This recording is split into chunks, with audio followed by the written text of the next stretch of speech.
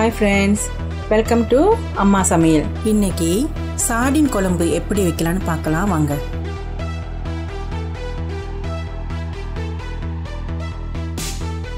எண்ணெய் ஊத்திக்கிங்க. வெந்தயம், சிறுசீரகம், கடுகு, அதோட வெங்காயம், சின்ன வெங்காயம், பூண்டு, பச்சை மிளகாய் எல்லாத்தையும் சேர்த்து வதக்குங்க. கத்திரிக்காய், உருளைக்கிழங்கு, தக்காளி பழம், பச்சை மிளகாய் இதோட கொஞ்சம் மஞ்சத்தூள் சேர்த்துக்குங்க. இதெல்லாம் சேர்த்து நல்லா கிண்டி விடுங்க. லேசாக கிண்டி விட்டுட்டு கொஞ்சம் உப்பு போட்டுக்குங்க. சில்லி பவுடரை கொஞ்சோண்டு தண்ணி விட்டு நல்லா கிளறி விட்டுக்குங்க.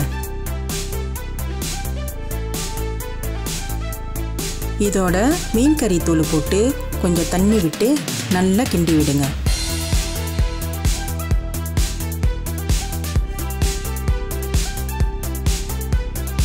கொஞ்ச நேரம் வேக விட்டு தேவையான அளவுக்கு தண்ணி ஊற்றிக்கிங்க. நல்லா கிண்டி விட்டுட்டு கொதிக்க விடுங்க. நல்லா கொதிச்சோன்னே சார்டின் மீனை இதில் போடுங்க. நான் இந்த குழம்புக்கு மெக்ரல் மீன் சார்டின் பாய்க்கிறேன். லேசாக கிளறி விட்டுட்டு புளியும் தேங்காய் பாலும் சேர்த்துக்குங்க. கிளறி விட்டுட்டு நல்லா கொதிக்க விடுங்க.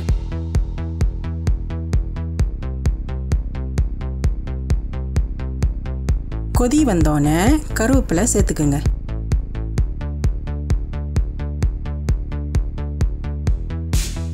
மூடி போட்டு நல்லா கொதிக்க விடுங்க.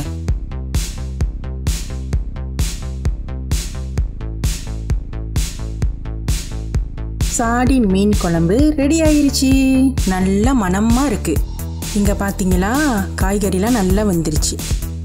இன்னைக்கு தோசைக்கு சூப்பரான சார்டின் குழம்பு ரெடி ஆயிருச்சு. இதை சுட சுட தோசையில் ஊற்றி சாப்பிட்டீங்கன்னு வச்சுக்கோங்க, சூப்பராக இருக்கும். நீங்களும் வீட்டில் சமைச்சு பாருங்க. லைக், ஷேர், சப்ஸ்கிரைப், பெல் பட்டனை ப்ரெஸ் பண்ணுங்க.